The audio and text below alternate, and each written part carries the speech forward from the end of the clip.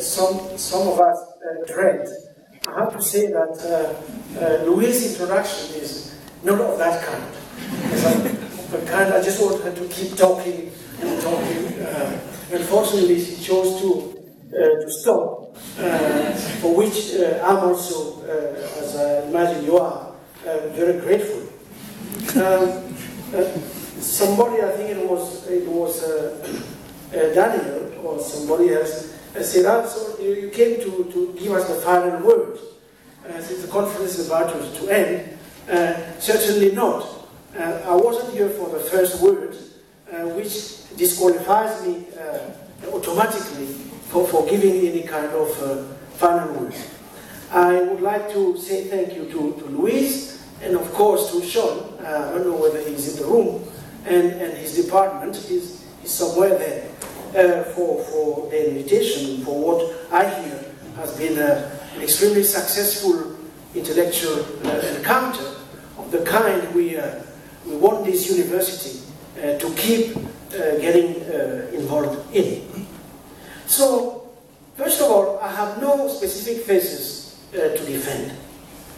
Rather, I would like to share a set of really anxieties, both political anxieties and intellectual anxieties, concerning the times we live in. How is it that we read these times? How do we describe them? How do we interpret them? What name it is that we give to this moment of ours? Or issues which are, of course, part of the very classical tradition of criticism, whether in philosophy or in literature. How to read, what is it that we read, are part of that broader issue of deciphering one's own times. And that to some extent, the main purpose of critique is to be able to say what time is it. So the anxieties I'm going to share with you have to do precisely with that. Now, if you want, the question I'm asking is whether, in accounting for the times we live in, whether we'll keep trying to produce stories on the basis of some kind of unified, almost theological singularity, or whether we'll rather choose to produce what we should call open-ended stories, whether we will come to the realization that maybe stories with some degree of narrative plurality are better placed to account for the kind of chaotic novel our times are. You probably heard what happened yesterday in Nice. 80-something people crushed dead by driver of a truck. Something, of course, which we have hard time to process, especially in these moments when it looks as the all-out violence unleashed over the world at large leaves us with almost nothing worth saving. Is there still anything to salvage? Is a question that is raised not only by what has happened in Nice, what happened in France during the whole last year, and even more importantly, what has been inflicted over multiple parts of the world for long centuries, tragedies which have a hard time being taken as seriously as the ones we are witnessing, tragedies which as Judith Butler argues in her work, are difficult.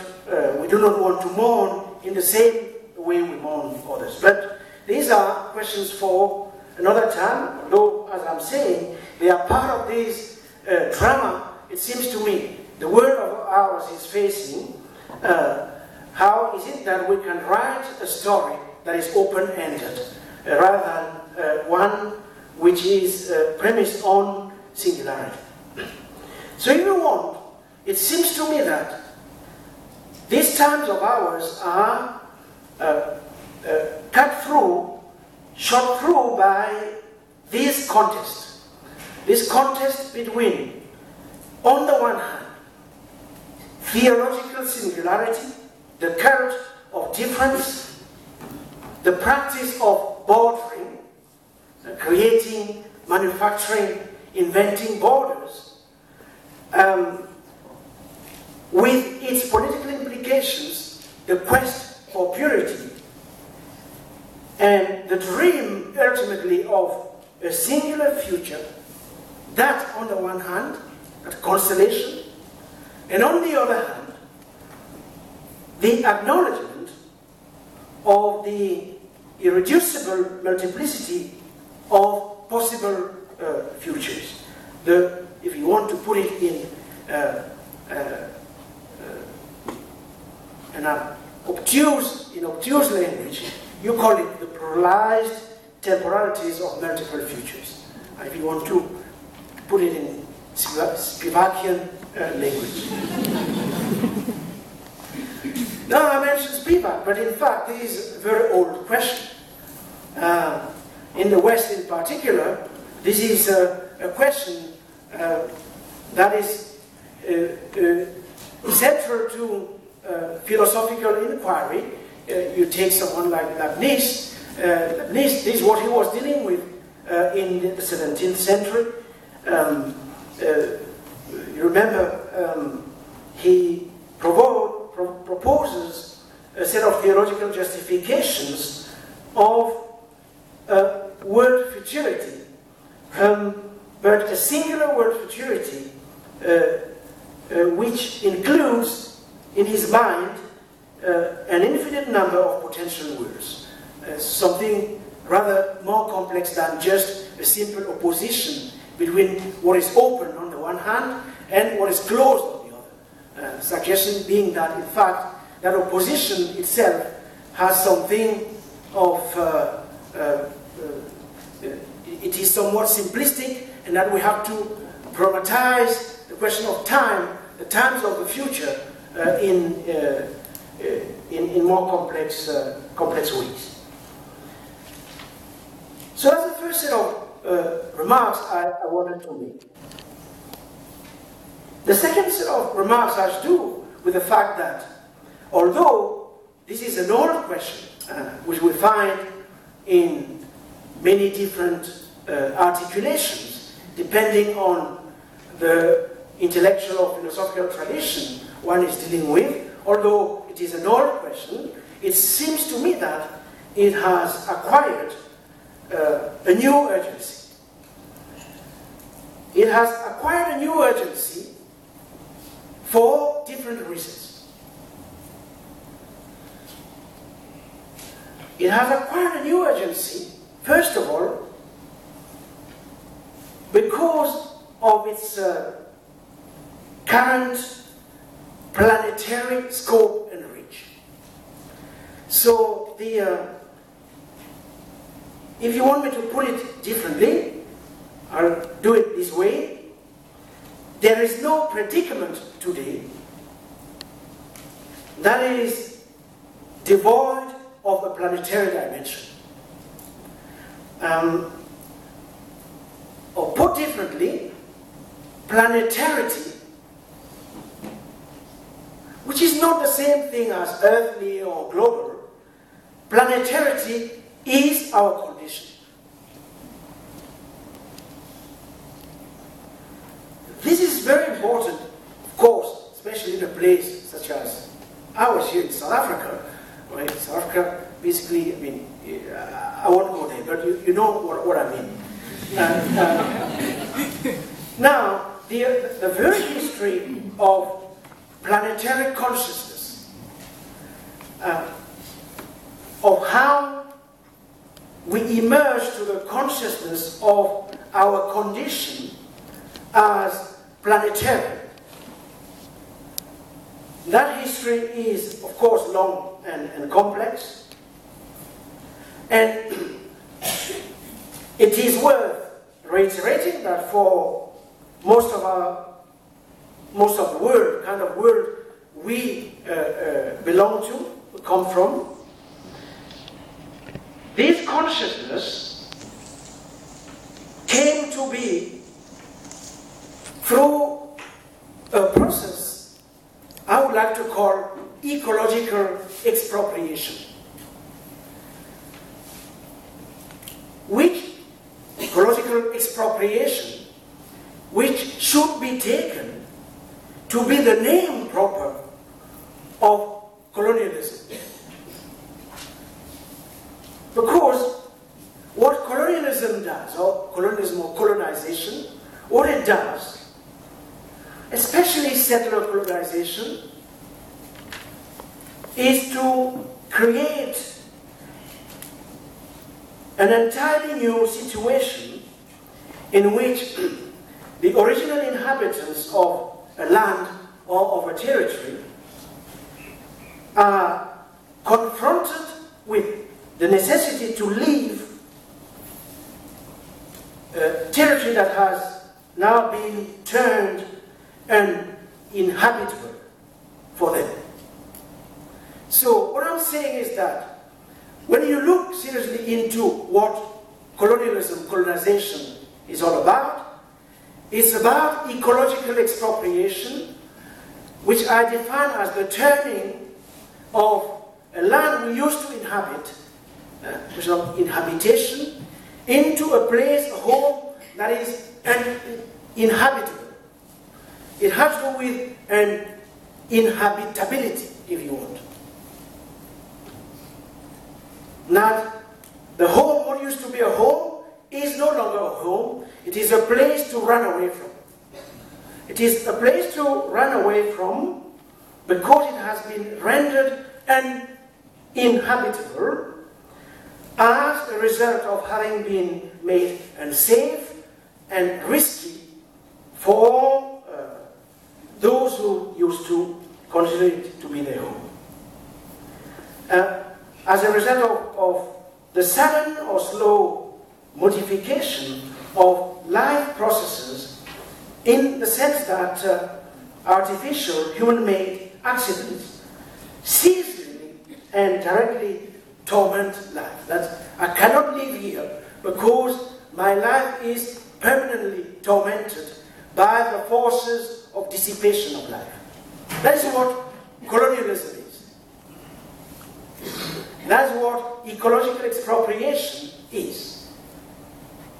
So, part of the new planetary consciousness that is emerging is a result of not the repetition, literal repetition of that original act, but its dissemination in various ways, so which are invisible or made to be invisible, and others are so visible as to appear normal. So the normalization of catastrophe, if you want. So catastrophe becomes the mode of being, and we do not consider it any longer to be, in any case, scandalous, if you want. At the end of the idea of the scandal. So, part of the urgency I'm talking about comes from what I have just described very briefly. The second reason why all of what I'm talking about is urgent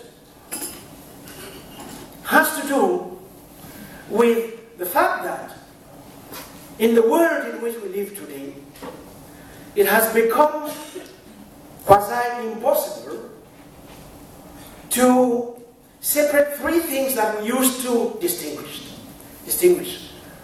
We used to institute a set of, you see, I mean, our modern life is premised on a set of separations. Originary distinctions, if you want. That this, what we call civilization. The exit from a life where everyone is on everybody's throat, the exit from that mythical state, and the entry into a state of contract, a civil state, depended on the institutionalization of a set of distinctions or originary separations. For instance, the fact that nature is not the same thing as culture. The fact that is not in the purview of everybody to kill just anybody else.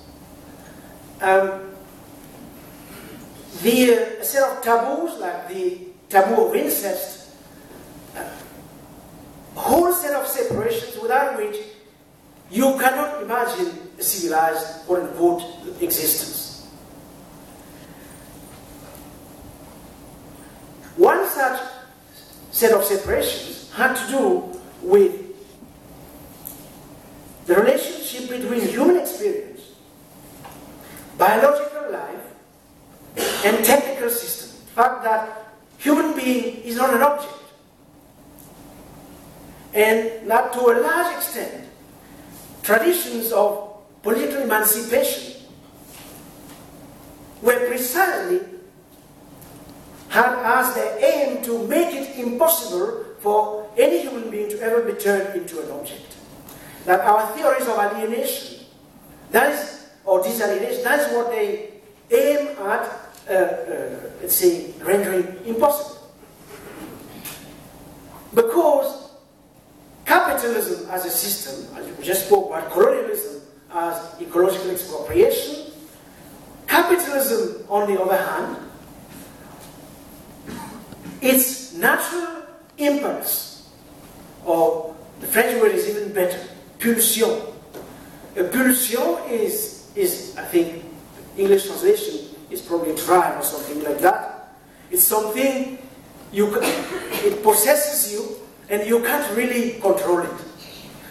Now the beast that capitalism had a hard time controlling was the urge to turn everything into that which could be bought and sold. And the civilizing process consists in regulating capitalism in such a way that it doesn't reach that stage. Which is no longer the case, by the way, today, which, let's say, a separation which is under siege, if you want. That all those original separations today hardly hold any longer. In the sense that today, for many people, to be treated as an object appears to be a better alternative than to be treated as a human. Because one has the feeling of having an opponent to be treated better as an object than if one was treated as a human being. So those are the inversions we are witnessing, and the blurring of fundamental, foundational separations our age is suffused, saturated with, all of which are driven to a large extent by three factors. On the one hand, for lack of a better term, the financialization of the economy, fact of its accelerated abstraction, the progress which otherwise we are witnessing in terms of the invention of new technologies, and both being put in the service of new forms of militarism. Those three factors are accelerating the dismantling of these originary separations which have allowed us to